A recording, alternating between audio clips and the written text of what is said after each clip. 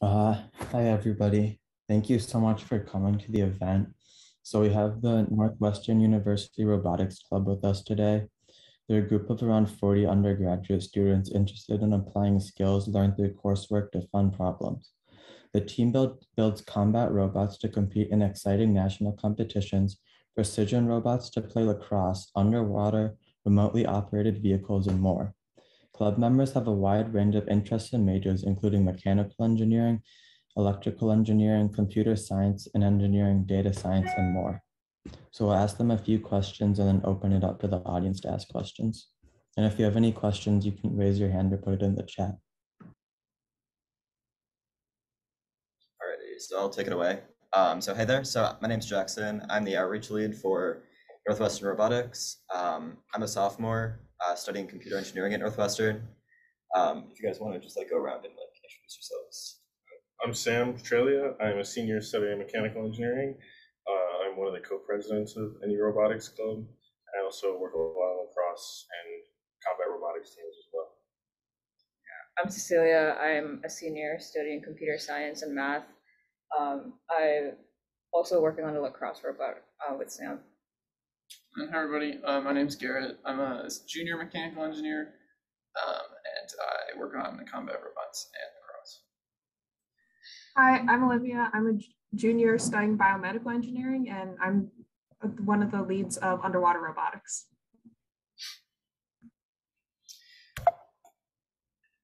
Cool, so just to kind of go over some of the stuff that was said in the bio initially, we're all undergrad students in Northwestern.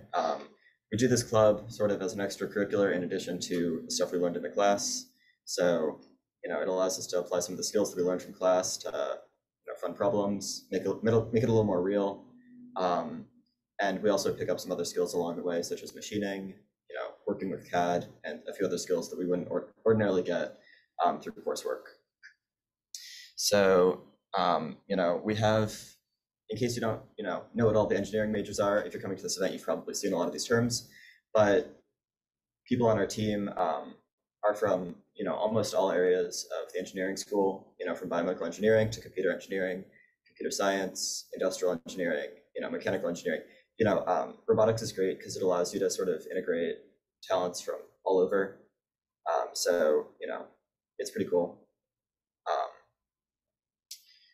So the first thing we're sort of going to talk about is we have a number of projects that we kind of work on. So we'll go into all of them later, but one of our biggest ones right now, at least, is the combat robotics project. So with this, we basically build robots to compete at national events. Jared, do you want to talk about that? Yeah, sure thing. So I'm sure a lot of you have probably heard of BattleBots, which is like a subgenre of combat robots. So BattleBots are 250-pound combat robots. We build 3 and 30-pound combat robots. And we build the smaller ones because they're a lot safer and a lot cheaper than the 250-pound robots. So it's a lot more accessible for us, and we can build more of them. So we use a lot of our engineering design to build these different type of robots, make sure they can survive taking a couple of hits. There's a lot of different skills that go into them, especially CAD machining. There's very little programming, to be honest, on these. We use like RC controllers, but there is a little bit of programming that go into them. Let's see. So here is just sort of an example of what our design process sort of looks like. So we'll come up with an idea of what we want to build, and then we'll work in our CAD software of choice. We actually, in our combat robotics, we have several different groups that use several different CAD programs, but we'll design it in the CAD program. And so on the left, or I think it should be the left for you guys, you can see the CAD version of our robot Jack. And then on the right is the actual physical version that we took to competition. And Jack is what's called a lifter. So the goal of Jack is to get under your opponent and flip them over. And yeah, so that's Jack. And now I believe we have a couple of videos from our competition in Connecticut that we attended in the fall. So this one, or both of the videos. Drum spinner. Yeah, okay, so Juan is a drum spinner. So it just takes a big cylinder of metal and spins it very fast and uses that kinetic energy to defeat the opponent. It's the silver boxy one that so you can see we took out our opponent pretty well in this match. Their battery and all the inner guts are sort of spewing across the arena. So yeah, that's sort of an example of what a good match for us looks like. We were pretty successful in dismantling the robot. There's another big hit here in about 10 seconds or so, which I'll let play out, maybe. But basically, you lose by not being able to move anymore. So they could still move barely, so they haven't technically lost yet, but that will change momentarily. This is from a competition in Norwalk, Connecticut that we all traveled to. So we all piled in like 2 vans and drove 12 hours to go compete here. So it was a really fun weekend. That's a lot of fun when stuff like that happens. Yeah. Yeah. You know, it pays off after 2 months of engineering work. So yeah. Yeah, we mostly compete against sort of amateur people, and then also there's a few colleges that also have teams. So it's a good group of people. There's also people from like the TV show BattleBots that build small robots to compete as well. So here they can't move, so we won the match. But then in our next match here, this was the second match for Juan. Went to Motorama and defeated Megatron. This did not go as well. This is not a great match for us. It was a one-hit KO. We thought we should have an example of, you know, the good and the bad, because let's be real, both things happen when you're designing stuff. Yeah. So, you know, that's sort of what we're trying to avoid happen in the future. But sorry. So yeah, there's a whole bunch of different skills that go into all robotics, of course, but especially combat robotics, just like basic engineering, lots of CAD work, and lots of machining. All right, so that'll take us to, I believe, UROV. Yeah, so UROV, a long way is underwater remotely operated vehicle, but UROV for short. What we do is we design and build a robot and accessory tools or props to help compete at regional and national events. The main one we're going for this year is Mate ROV competition, which is more targeted toward tasks that more or less relate to real life marine underwater like activity. UROV is broken up into 3 sub-teams: mechanical, electrical, and software. I'm currently the mechanical lead, but you can join whichever, and a lot of different skills are used. CAD is one of them. I've used Onshape, but I've also used SolidWorks. I know someone who used Fusion 360. Electrical, they deal with like drive stations, soldering, putting together the wiring components together. And software, this year, it's actually, we have a task that is more software heavy, which is identifying like dead fish, but it's dead fish because it's only a task.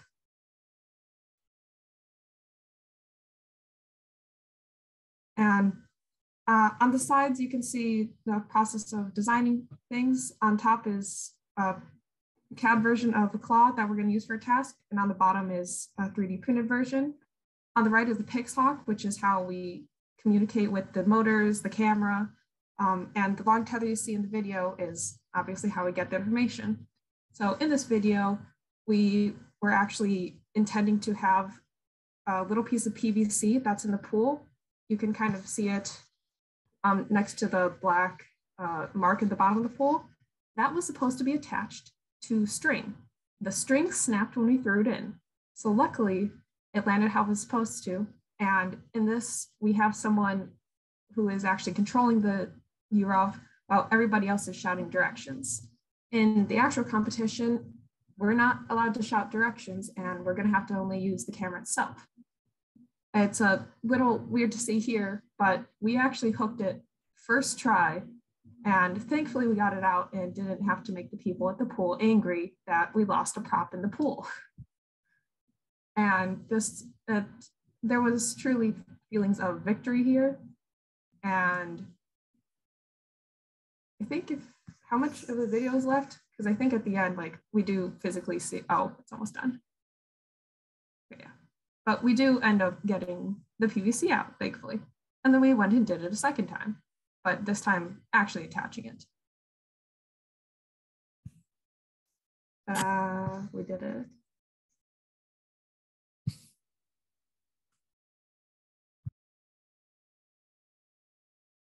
So next up is lacrosse. If you want to take that away.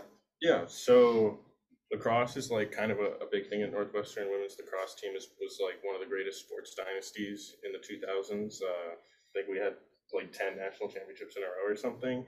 And so from that sprouted the idea that we could help them train and practice by building a robot that acts as a goalie. So when they shoot on it, the robot like tries to stop the ball. And so this is very much a kind of a complicated design problem, but we use two cameras, kind of like how a normal lacrosse goalie that's a human uses their two eyes to track a ball as it's coming, identify where it is, where it's going to like cross the plane of the goal, and then try and move some version of a lacrosse goalie stick to catch it. So yeah, like we kind of have a design, if you've ever seen like a 3D printer that moves around an extruder to print hot plastic onto a print bed and create something, it kind of does the same thing. We're moving around in 2 dimensions to try and catch the ball. And this all happens very quickly, so we're working in time scales of like milliseconds to try and move things around pretty quickly. Yeah, I think Cecilia, you want to talk Yeah, I about can the speak. software? Yeah, I can speak more on the software. So there's, in terms of the actually detecting and tracking the ball, we use a lot of machine learning and computer vision to do that aspect. Yeah, a lot of the big tech jargon that you see around, but it's pretty cool, and that's definitely the main thing that we're working on software-wise. Some other things we're also doing, we're also working on actually controlling the motors. That's one big task on the software we need to do. And then also later on, we are also working on trying to make some sort of interface that can that the lacrosse team can easily use to control the robot. Yeah, that pretty much covers it for the software. So this is sort of a image of a mock-up of what the design's going to look like. Yeah, so that's like the design in CAD, and then on the right is us using one of the mills in the school shop here to start making parts for it. Yeah, we've been machining for probably like 20 hours total yet, and we're maybe like a quarter of the way through. So it's like a very involved process. Lots of time goes into trying to make something. So it's just very large. So it takes a lot of time to build something like that. Yeah, for scale, the thing on the left is probably like 6 foot tall by like 10 feet. So it's very large. Yeah, the orange lacrosse goal in the back there is 6 feet by 6 feet. So yeah, it's be a little bit bigger than that. So we can reach all points in lacrosse goal to like catch the ball and do cool stuff. So yeah. Yeah, also, I don't know if you guys have like seen the YouTube channel like Stuff Made Here, but he made a video to play basketball that uses a pretty similar technology. I think we started working on this before that video came out, funnily enough. Several years before. But real engineering is not as easy as the YouTube makes it seem. So well, also that guy's crazy cool. Yeah, that too. But so that's another example of like something that we're working on. Yeah, we also have some other projects. We have a group that's working on a foosball table, so it'll basically use a camera and computer vision and stuff to actually turn knobs to play foosball against you. Foosball is pretty popular with our team, so we wanted to play against a robot. There's MRDC, which is basically it's like a competition. If you've ever done like VEX, FTC, First Robotics, it's a similar idea to that, just on a much higher level. So competitions like that, and then we also have a few other projects. So I think we had one question. Are we moving to Q&A now? I think that's the end of the presentation, right? Oh yeah, takeaways, but. Yeah, I guess we just do Q&A now. Yeah, I could answer the question since it was about combat robotics. So the competition we went to this last fall was like one of the first competitions a lot of our robots had competed in. So they were not great, and we're sort of doing like a complete redesign on a lot of them. But moving forward, we are working on improving repairability. One of the things we try to do that is to reduce the number of parts we have, so we could like machine extras, as well as creating parts that are mirror images of each other. So like say on the robot, we have 2 parts, but they're identical. They're just like flipped. So then you could just make one replacement part for both of those 2 parts. So yeah, repairability is a concern. for when we're building robots. We also have to be sort of careful to like hit the medium point between like everything costs money, right? So we have to make sure that the robot doesn't break so easily that, you know, it's super expensive to repair, but, you know, building stuff that is super resilient is also a lot more expensive and heavy, and weight's a big concern for us. So we sort of have to strike a middle ground of, you know, those two factors. I don't know if you had like a panel of questions for the next part, or if you guys want Yeah, sure. Can you guys tell us about a technical challenge that you faced on your project and how you were able to overcome it? Sure, I can talk about that. So for the lacrosse robot, the design you actually saw a few slides ago is probably the third or fourth iteration of like a full-scale mechanical prototype. One of the hardest things to do, especially in linear motion, as that kind of uses do linear motion over long spans, because as you go longer and longer, you increase the chances of like having two things bind up. And the farther apart you put your two kind of points of motion along there, you kind of see it in the design where you have like a central bar that moves along, is that if you apply a force on one end, you would have a very large lever arm, which puts a large torque on the bearing up top. So the farther apart you make those things, the harder it is to keep it from binding. So in the sense where, like in other designs, we had like maybe several shafts along the side or axes for linear motion to help reduce that, but then you increase your weight by a lot in doing that. And so like when we're trying to catch a lacrosse ball that's moving up to 80 miles an hour, we have to move the end effector or the lacrosse goalie stick really quickly. And Newton's second law of motion tells us that force equals mass times acceleration. So if we can output the same force from our motors or same torque, and then we need a certain acceleration, we have to bring mass down. So reducing weight is often a very big technical challenge in a lot of different projects, because the lighter you can make something, the cheaper motor you can use to drive it quickly. I see that we also have some other questions. Do you know, like Proctor, like what's going on? Yeah, I guess I can answer some of the questions in the chat before we kind of keep moving on to the panel. That's okay. What would the usual budget be for these kind of robots? So it really depends. You know, for the combat robots that we build, they like 1,000 to 1,500 for our 30-pound robots. Yeah. So it's not cheap, but it's a lot more accessible than the big ones you see on BattleBots, which are like in the 60 grand, 40, 60 grand, yeah. So they're pretty expensive. You know, we're lucky enough to have support from the university, from various grants. We're getting some corporate sponsors, so we get funding that way. But something that is super important in engineering and not talked about as much is, you know, funding. There's a lot of cool projects that you'll want to make at some point in your life. So having the skills to sort of go out and get the funds to actually build them is super important. So, you know, building soft skills like grant proposals and how to like pitch ideas and stuff is a super important thing that I think kind of gets dropped a lot of the time when people are kind of giving you advice about like engineering and stuff. You know, all the math and stuff is pretty cool, same with CAD and whatnot, but almost equally important is, you know, getting money. So, right. What are the most important skills to have in order to design and build these robots? I'd say maybe not quite a skill, but a willingness to fail is one of the most important things.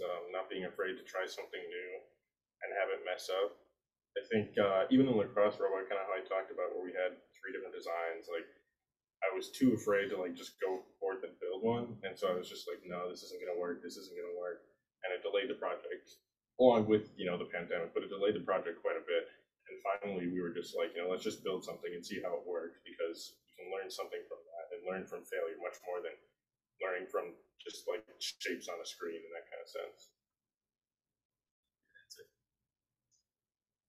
What parameters do you work around, and what challenges do these cause? Right, so, you know, biggest design parameter in almost all of our tasks is weight. Yeah, weight is a big one, especially like combat robots. There's a hard limit on weight, so like each category of robot, like the 30-pound robots, you can't weigh more than 30 pounds. So that's a big design parameter. Money, of course, is a big one. Machinability and like time, because there's a lot of designs that like would work and like we could theoretically make, but it would take like 100 hours in the shop to do them. And we're students. This isn't like our full-time job, so like being able to make it quickly is a big parameter. You guys have a thing? So regarding underwater robotics, the first thing that I think to start in learning about the learning process, I know I started with the mechanical side of things and I first learned Onshape, but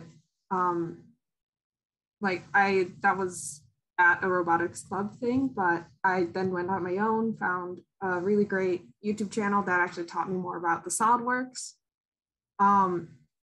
Regarding the electronics kind of stuff, I've only recently started learning about like electronics in classes, but I think that honestly one of the best places to start learning about CAD or electronics related stuff or software stuff is YouTube. There's a bunch of really good resources there.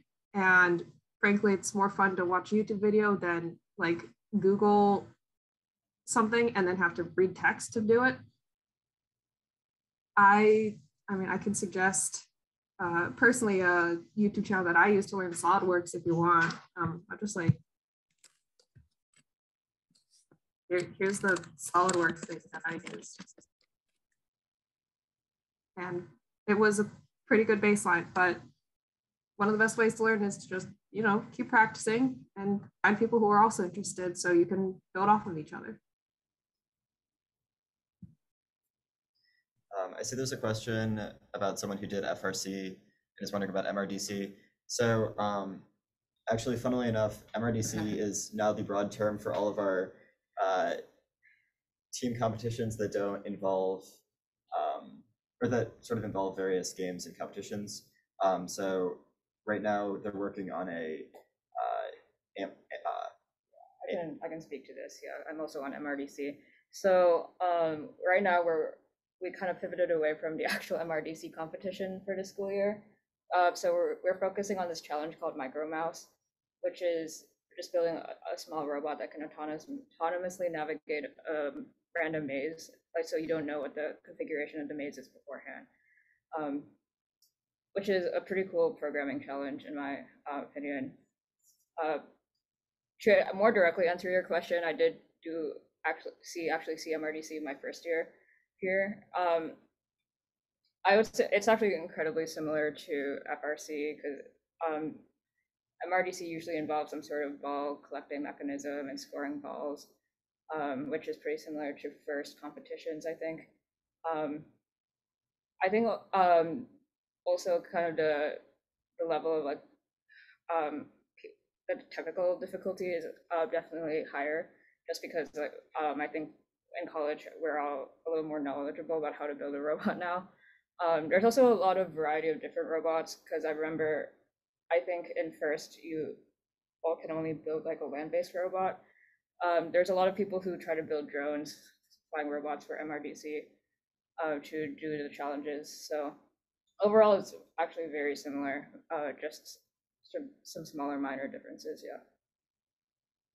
And you don't have to find like a direct allegory to FRC to be able to like apply those skills to other robotics or just like engineering in general. Like the skills you learn in FRC are really good for just like any engineering really in general. So FRC is great, yeah. Also, I know there was a question we missed that asked how many competitions we go to in a year. Combat robotics is going to go to like 3 or 4 every year. MRDC, I believe, has just 1 every year. And then I think UROV is going to either 1 or 2. So that's about how many. Yeah. So it's pretty fun. Yeah, could we hear about the any design parameters for the UROV as well? Oh, okay. So design parameters for the UROV is typically dependent on the tasks themselves or the competition for that year. So this year, there's actually technically no size constraint. Like usually they want to give dimensions. Technically, there's no size constraint, but one of the things we do have to think about is reading all the tasks and figuring out what would be the most effective size, like to balance mobility or how much weight it's going to need to lift. Another thing that we definitely have to consider is what kind of accessories that we want to add onto the robot. So our current robot has 2 panels near the base with holes in them. So if we need to make a claw, or we need to make a hook, or something else, it can be easily attached and detached. I know that one of the things that we actually do have to make sure is that the robot is light enough. Or there are weight constraints, but there's no dimension constraints, so they can be quite interconnected. I guess one of the major design constraints also is making sure that the robot is balanced correctly, because actually what you saw in the video before was a robot that every time it had to move forward, it would tilt downward, which is unideal. So we're actually trying to rebuild the frame so we can accommodate at least one other motor to help us with tilt. I know you guys touched on this a little bit, but could you elaborate more on the overlap between the skills you learn in robotics in your classes and some of the stuff you have to learn on your own for robotics? Yeah, for sure. So, I'm a sophomore, so I don't have as much firsthand experience as like some other people, but a lot of the stuff you learn in class is super theoretical. It's equations, stuff on paper, various levels of like kinematic stuff, but you never really, outside of like labs where it's very like one direct path, you never really get to actually design stuff with those skills. So for example, you learn about, I think Sam worked on like force analysis for the lacrosse robot, which is the skill that he picked up in class. So I think you're able to sort of apply that to some regard. Yeah, I think there's a decent amount of overlap. Like Jackson said, it's a lot of application. I mean, thinking mechanically, like there's a couple of big classes that teach you about like forces and displacements and like stretching of mechanical parts, metal parts in like a design like this.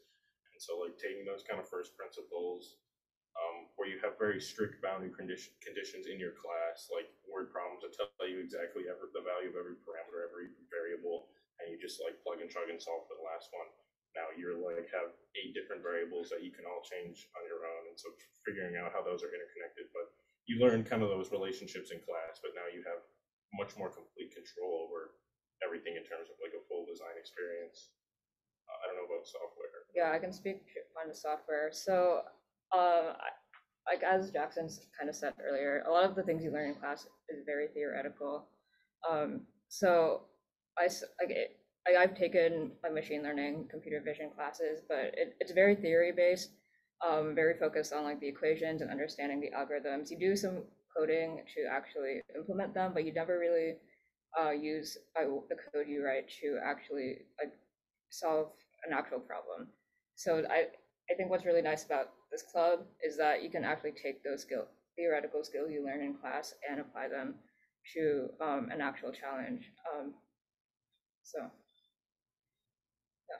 I mean, I can add in a small detail about, so in class, you learn formulas, you have practice problems, but you kind of apply more the logic to real life. So I know I took physics, and one of the things that came up, or I took fluid mechanics, and one of the things that came up was buoyancy. And obviously that's one thing that we have to consider in the UROF. So we're trying to figure out how much the robot is going to weigh with all its parts and how much flotation we're going to need, because we want to try to keep the robot as neutral as possible. So we don't have to battle it trying to float or it trying to sink while we're trying to pilot straight.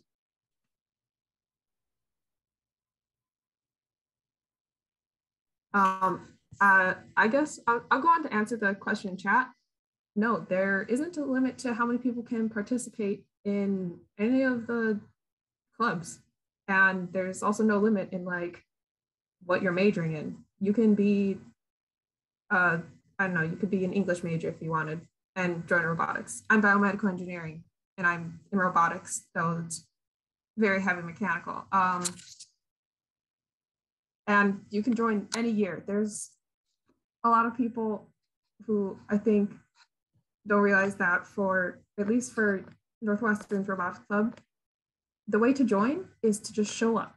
Show up, get involved, and what you put in is what you get out of it. If you want to be more involved, you're going to get a more thorough experience, more fun experience with working with everyone and going through the things. Yeah, also just to sort of talk about that in like a broader sense, it's not just robotics club. Like when you get to college, there are, a lot of clubs where there's really no limit to the number of people that can participate. So the most important thing is just getting out there and, getting involved. So that's sort of an important takeaway, I think, to sort of remember as you sort of enter college and, the workforce to some extent. So you just have to sort of just get out there, just go for it, start building stuff, it'll work out. Yeah, kind of staying on that topic, how did you decide that you wanted to study engineering in college, and how did you choose your major specifically? To me? Okay. Well, I guess we can all answer this. yeah, that's a good question for everyone to answer. But ever since I was young, I've liked to sort of just like see how things work. I always just take stuff apart when I was little. And then I was involved with robotics through middle school and high school. So I always knew I wanted to do engineering. I wasn't really sure exactly what sort of engineering I wanted to go into. I chose mechanical engineering because it's a really broad field. You could go into fluid dynamics, or you could do like automotive stuff. You could go anywhere. Anyone will hire a mechanical engineer, pretty much. So that's why I wasn't 100% sure what I wanted to do, so I picked mechanical, and I've also doing robotics concentration. So that's something I've sort of focused in on as I've been here in college. But yeah, that's how I decided. Yeah, I was actually biomedical engineering when I came in. I had sort of worked at a medical engineering lab before, and I thought that was pretty cool, but I sort of realized throughout the course of freshman year that I was way more interested in computer science and sort of electrical stuff. So I switched to computer engineering, which is sort of like right in the middle of computer science and electrical engineering. So I really liked it. I also did robotics in high school. I did FTC, but I sort of always liked, programming, robotics and stuff as a kid. So it just sort of seems like a logical kind of next step for me. Yeah, I have a bit of a different experience. So like in middle school and high school, I had very little engineering experience, and by very little, I mean none at all. I come from like a small high school in the middle of nowhere, Wisconsin. And so most of our classes, we just had like a few science classes and a math class, and I enjoyed those topics, and I wanted to pursue those further in college. So I actually also came in as biomedical engineering because I thought, I didn't want to be like a straight physics or chemistry major. I wanted to do some kind of engineering, and like biomedical would let me take some of the biology and chem classes I enjoyed in high school. But then actually through robotics club, I like went to the first meetings, like did our bulk order workshop, learning more and more, and like I found that I was enjoying that a lot. And the things I was enjoying were like much more geared towards mechanical engineering. Even talking with like people in the club, they were like, "Oh yeah, like a lot of this stuff is much more mechanical engineering than like biomedical." And so I switched freshman year also. I think that's like kind of a common path. I think a lot of people do switch majors their first year, especially after like speaking with other people taking their first round of classes. It's kind of hard because you don't see any major specific classes until later in college. So I think like clubs where you're actually doing things maybe a little bit ahead of the curve is where you can kind of get a greater insight on what you want to do. So that's kind of how it happened for me.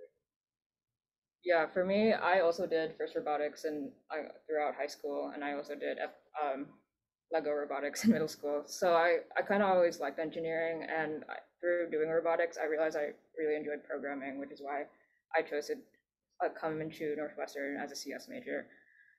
And I think through taking CS classes, I realized, yeah, this is what I want to do. I really enjoy programming and want to do more of it. And then kind of sophomore, junior year, I also realized I was really interested in actually developing algorithms and understanding algorithms, which is why I also picked up the math major, because I just felt like that complemented it well. But even though I am, there is a lot of theory in CS, but I think even though there's so much theory, there's a lot of ways you can apply that theory, which is why I grew to like CS a lot more.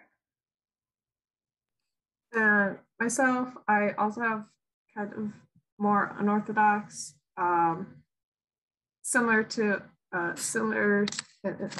was interested in like building things when I was little, puzzles, models, stuff like that. There wasn't robotics club in middle school. There was a robotics club in high school, but I actually only ended up joining Lego robotics because I thought I might be interested in that kind of stuff. And it turned out I was. I'm glad I did, because once I hit Northwestern, I figured out that there was a different robotics club. And major specific, the Lego Robotics Club actually helped me realize I was interested in the engineering side of stuff, along with the medical side of things. I wanted to be a doctor when I was little, but when I realized there was more to the medical field than being a surgeon, I chose to pursue biomedical engineering. And I like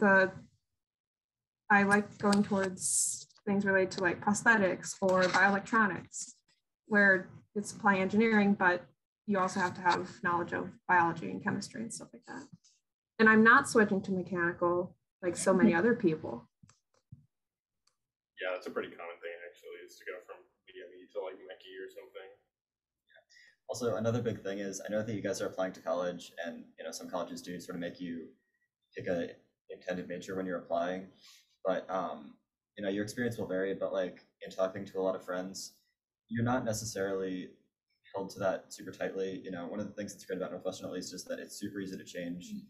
Even some of the other schools that say that they're a little more limiting in terms of how easy it is to switch majors,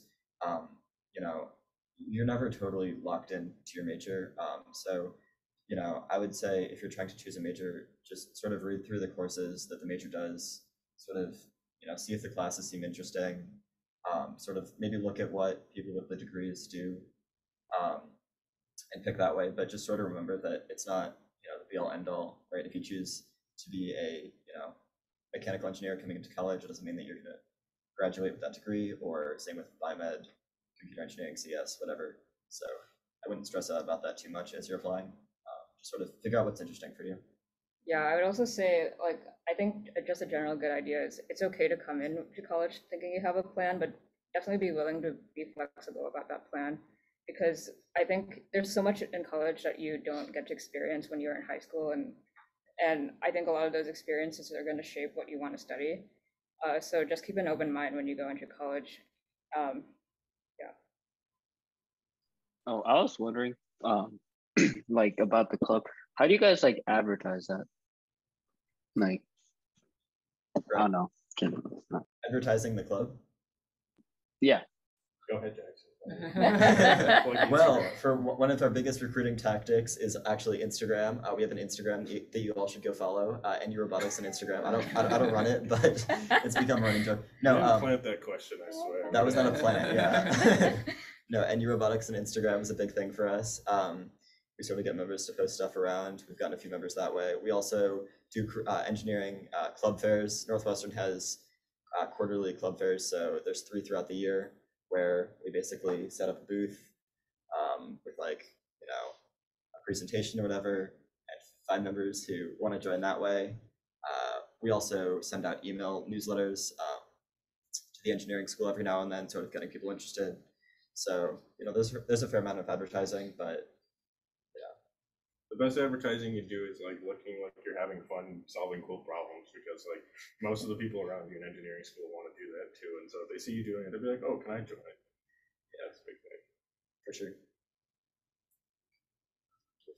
Yeah, there's 2 new questions. Yeah, there's 2 new questions. Anything recommended for the college process? That's a loaded question. It's also a bit far away for me. Yeah, that was 4 years ago. I don't think there's like a golden ticket for college admissions, right? Like, there's a lot of stuff online where it's like, you should do this, this, this, and this, and you'll get into a great college, right? Like, do what you find super fun and interesting. If colleges see that like you're passionate about stuff, that you have stuff that you enjoy doing, or I mean, if you don't have stuff like that, stuff that you just like doing and you're passionate about and you're willing to devote time to, they sort of like seeing that. So I'd just say, try to find something that you find fun, whether it's, a sports team or robotics club, programming clubs, CS, whatever. Just find something that you like doing, and sort of just try to spend as much time as you can doing that. Because even if it's not the most, even if it's not something that everyone in engineering does, it still can look super good on an application. So without going any more specific on that, I can add, in high school, actually, I only took Lego robotics for 1 year because my high school experience was mainly following my passion for music. I played both piano and violin, so I just joined a bunch of orchestral related stuff. But being able to connect like my passion and how much I enjoyed the teamwork, the collaboration aspect of that translated into like college essays or just showing that you have passion for something and you want to follow it. I would also suggest that take classes that you want to take. Yeah, you might think, oh, if I take as many AP classes as possible, that's going to boost my chances. Well, while that may or may not be true, I do think that taking classes more related to what you want to do is more important than having as many AP classes as you can. I didn't take AP history because I didn't want to. I focused more on taking like AP bio or chemistry because I was more interested in that kind of thing. Also, if your school doesn't necessarily have the AP classes or whatever, just take the classes that are aligned with what you want to do. If you're like an IB kid like me. Let's see. Oh yeah, so for the next question, for mechanical engineering, there's sort of like two like holy grail or like capstone classes, which are like intro to materials and mechanics of materials. So intro to materials or like intro to material science just sort of goes through like how different materials are classified, like how they work, like different ways of what's the word, like how they perform mechanically, like how strong they are and stuff like that. And then mechanics of materials is like bending beams, moments of inertia, stuff like that. And those two classes adding together are sort of like I said, the capstone of how to do mechanical engineering. So those are two that are really beneficial. For pre-high school classes or pre-college, sorry, like Olivia was saying, I would recommend taking AP classes that are related to your major, if you can, especially like pre-calc, pre-phys, or pre-calc, calculus, physics. Because if you do well on the AP test, then you don't have to take them, well, depending on your university, but then you don't have to take them in college. And that's really helpful because a lot of those classes are like weed out classes. So you'll get out of having to do weed out classes. And then you also sort of get ahead and you can take more classes that you're interested in. So if you don't come into college with at least sophomore standing, you're like behind everybody. No, I'm kidding. Don't listen to him. Of course, you don't. That's not the end all be all on the pathway through college. But if you can do that, I would recommend. I would say it's pretty helpful to have at least some programming experience coming into college, because usually, even if you don't have like the AP CS credit, you can then test out of the sort of first CS class. So you're going to a case event, so you've probably done a fair amount of engineering related stuff, so you've probably had some experience with programming, but that is sort of like one of the big things that I'm pretty glad I did in high school. By the way, if you're like planning on going into mechanical engineering and you think to yourself, I don't need to learn programming, that's software, that's not mechanical, you would be wrong. Programming is really useful for any engineering degree. It'll help you do math, it'll help you do a whole bunch of stuff. So anyone, no matter what you're doing, having programming experience is good. Could you guys talk about a little more about the academic rigor of an engineering degree? Because from what I've heard, like engineering majors are supposed to be very time intensive. Yeah, that's true. Engineering majors are definitely like, I mean, as an engineering major, I would say they're probably the hardest. I think the general consensus on campus between all students is that on average, an engineering degree takes the most amount of time and like most amount of hours to get. Except for maybe a couple in like the College of Arts and Sciences. My experience was like kind of as Garrett alluded to. freshman year when your classes are largest and there's the most people taking them, and everybody's kind of like coming in not knowing much, and everybody's like still like super amped from high school and like wants to work really hard. It's like kind of cutthroat, but that kind of dies out a little bit. I found that my classes have gotten a lot more like friendly to me, time friendly as college has gone on. Professors become a little bit more chill. Most of the time, professors teaching intro classes don't want to be teaching intro classes, so they just do whatever. So I don't know. I think like even if you have a hard time freshman year in an engineering major, it's not super indicative of what the rest of college is going to be like. It does not get harder, at least for me. It didn't. I don't think anybody would say that it got a lot harder for them after freshman year. They're I don't know. You kind of find a rhythm after a while. You like figure out what most classes want across majors. It's like you do a homework assignment like once per week for that class. Have a couple exams. Maybe a final project or something, and it's like I don't know. It doesn't get too complicated after that.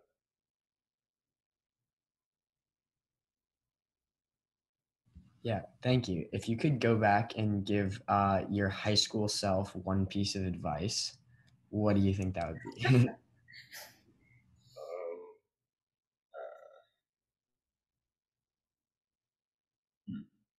I probably would have told myself to relax a bit. I think I like looking back at my high school experience, I feel like I guess first of all, I went to a very structured high school where there were a lot of classes that we were all required to take. So I just because of that, I did end up like overloading on a lot of AP classes. I kind of wish I didn't do that because I realized a lot of it wasn't that useful when I came to college, and I probably didn't need to have done all that to be at Northwestern. And like I guess not just classes. I think I put a lot of time into my extracurriculars as well. And like there was a point in high school where I didn't feel like I had a life outside of school. So I would have told myself to just relax a bit and enjoy your time. High school. Just enjoy it. Like enjoy college too. Like don't be like killing yourself. Yeah. Yeah, that's basically what I would have said. Yeah. Oh, time commitment to robotics. So that's like a thing where I don't know what the word is, but like some other clubs on campus are really big about like time commitment, and you have to come to meetings, and you have to do this. But here at robotics, we try to just like make sure everyone's having a good time, making sure everyone's surviving classes. So we really don't have like a set time limit. You come when you can, when you want to. Yeah, it definitely varies. Like we have some members like Sam probably spend a lot of hours in a week. 20 to 40 probably. 20 to 40 hours. But then like I spend probably like maybe 5, 6, 7 hours a week on it. We have some members that, they come to the meetings, maybe they'll work on a little bit of CAD outside the meeting, but they really only spend, 1, 2 hours a week on it. So it really does vary by members. So at least at Northwestern, it is kind of what you make of it. It definitely depends on clubs. Like there are some clubs where there's an expected time commitment of like 10 hours, 15, 20 hours a week. And so depending on what university you go to and what clubs you choose to join. And the culture in the clubs. And the culture, exactly. Like your experience will vary, but for us at least, it's pretty much the time you put into it is kind of whatever you want. So yeah, don't let people force you to spend time doing something you don't want to do. Like I spend that much time because I really like doing robotics and I like doing stuff for the club, and I probably wouldn't rather be doing anything else. So like, yeah, that'll be true for no matter what, even if you're like not an engineering. Like, don't let the theater club force you to practice for 18 hours a day if you don't want to. Also, there's a bit of advice, which is if you have a club or an activity or something that you find yourself like procrastinating on other work to do, this is sort of one of the things that made me realize that I wanted to do like computer engineering and computer science in college. If you find yourself like spending a lot more time on some assignments or some like club work to avoid working on other homework that you don't like doing as much, that might be a sign that you might want to major in something in that area. Right, like if you're spending 20 hours a week doing CAD work and you're not liking bio as much, that might be a sign that maybe you should do mechanical engineering instead of biomed. So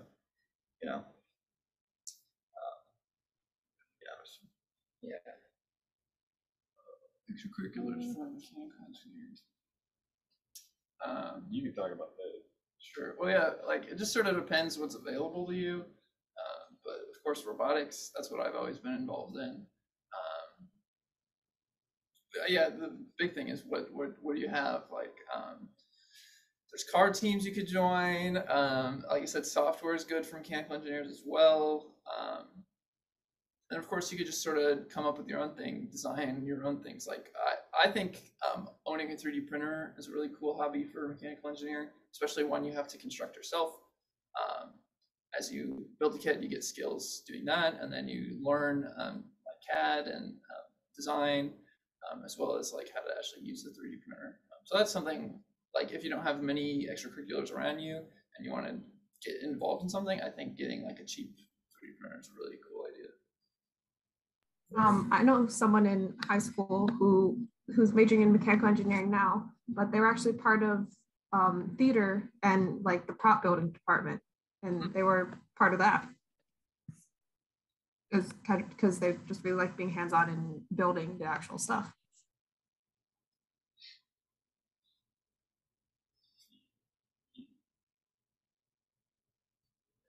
Okay, I guess we'll wait and see if we have any more questions. But other than that, I think we may wrap up. Thank you all so much for your time and your expertise, as well as advice. And if we don't have any more questions, I think good luck to everyone in school. And thank you so much. I was just wondering, like, one last one, I guess, for like, it's like I don't know how fast it is, and I think you guys might. I don't know if you talked about this one. I might have missed it, but like but like, you know, when you're like you said you guys built like a lacrosse robot, and like I was just wondering like how you guys got that to work, like just like simply. It's probably complicated, but you know, like yeah. That's a good question. Well, it doesn't work yet. So Yeah. It's still working. Oh, you guys are working, but like, what are you guys like planning on? Like, what are you guys like planning to, you know? So this is the general design. Go ahead, Sam. All right. So essentially, it kind of works by moving around the end effector. We use a set of belts set up where you can spin a motor and it pulls on a belt, and then it kind of like, oh man, how do I discuss this? That's okay. Garrett's grabbing one of the motors. It's kind of beefy. Yeah, here's our motor that we have two of these motors. You can see it in the upper right-hand corner of the CAD model. This is the mount, so you can sort of get an idea for scale. They're very big motors, a lot of torque. So yeah. So like you need to move around an end effector in 2 degrees of freedom. That means you need 2 motors to drive 2 degrees of freedom, like X and Y position, in order to create all the vectors of movement you need to create there. And so we kind of use one long belt wrapped around some pulleys around the whole thing to pull around. If you're curious about it, you can look up like a Core XY 3D printer and each bot type of configuration. I won't try and explain that. And yeah, so it just kind of it pulls this end effector around to try and catch it. That's kind of like the basis of the mechanics right there. I think we have like some like photos and there's a video right on our website. I don't know. they're probably pretty old. Yeah, we have some older photos of our design process on the website if you want to check that out. I think it was with the bio that was listed anywhere. But... Yeah, do you have any more questions about that? That was my grade F explanation. No, I don't think so. I'm good. Thank you for not asking. So I think we'll wrap the event up. Thank you everyone for coming, and thank you so much to the robotics team for taking the time out of your day to speak for us. Yeah, glad we could help out. So have a good day.